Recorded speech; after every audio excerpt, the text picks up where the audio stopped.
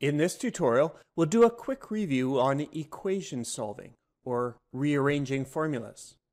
Now, some find this a bit challenging, particularly if it's been a little while since you finished your Math 10 prerequisite. Thus, let's start with a quick overview of the concept, and then we'll include some examples. Now, in your math classes, you first solved equations for the variable like this. 3x plus 2 equals 8, solve for x. We remember that solving for x means, from a conceptual point of view, finding an x that would make this equation true. That is, we could plug in this number into the equation here, and 3 times the number plus 2 will equal 8. From a more procedural point of view, solving for x means getting the x all by itself on one side of the equal sign, or isolating the variable, as is sometimes said.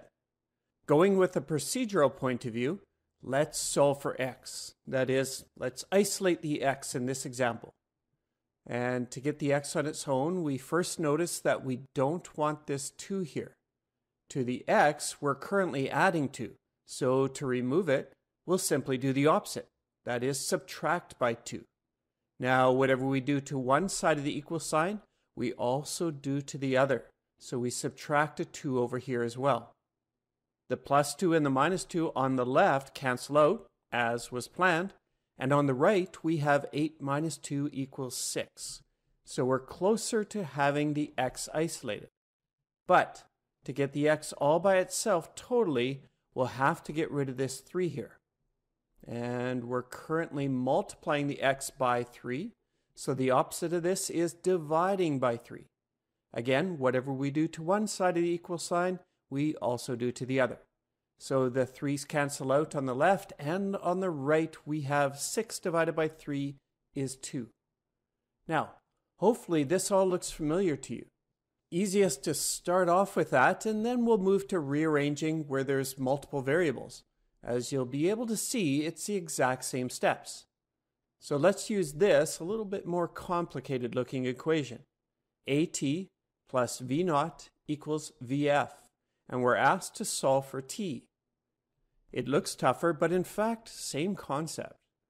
Before we carry on, let's just quickly give you some foreshadow on later units by pointing out that these variables represent some stuff you'll be learning about.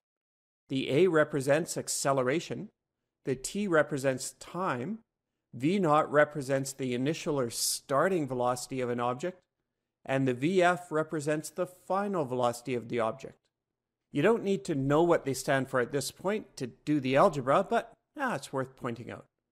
Back to the arranging. So let's compare this equation with our previous one. And we can see that they're the same type of equation.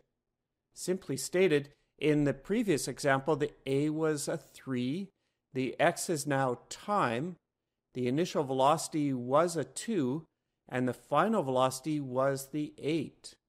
Thus, solving for t instead of x should be pretty darn similar.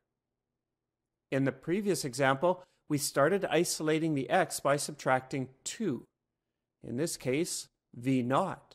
So let's do the same thing and subtract v naught from both sides.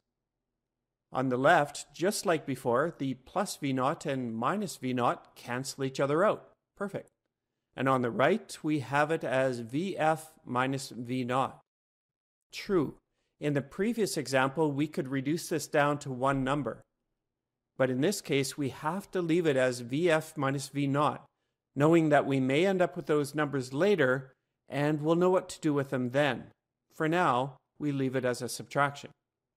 So we're closer, but again, to totally isolate the t, we have to get rid of the a, the acceleration. In the same way that we recognize that the x was being multiplied by 3, we see that the t is currently being multiplied by the a. So we do the opposite and divide by the a. Whatever we do to one side, we do to the other. The a's cancel out on the left, and on the right we divide the whole thing by a. Our final answer, vf minus v naught over a. Not quite as pretty as finishing with one single number, but much more useful, as you'll learn later. In this tutorial, you learned that rearranging formula with multiple variables isn't really much different than solving the problems like you started in math class. You'll have to keep track of more things, true, but the steps are the same. If you ever get puzzled with rearranging problems in physics, some people find it handy to pull out an extra page and replace a bunch of the variables with numbers, and sometimes this will help you determine what to do next. It's a little more familiar looking, perhaps.